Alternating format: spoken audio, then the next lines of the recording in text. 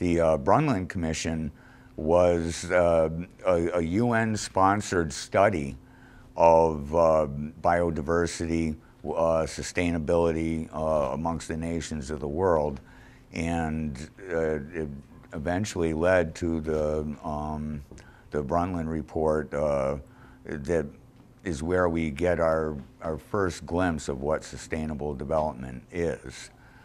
And this report was then later leveraged by the United Nations as they move forward in the passage, the introduction and passage of Agenda 21. Passed in 1992, signed into soft law by President Bush.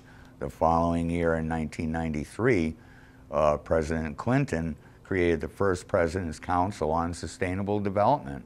And at that time, it was that council that was tasked with harmonizing the provisions of Agenda 21, which came from the Brundtland Report. It was, the Brundtland Report was the impetus for this. And now that this commission was tasked with harmonizing and bringing into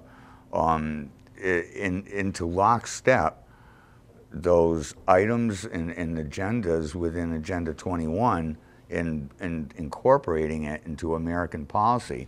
And they largely use the American Planning Association at the national level and trickle down into your regional planning commissions that we now find in every state in the Union.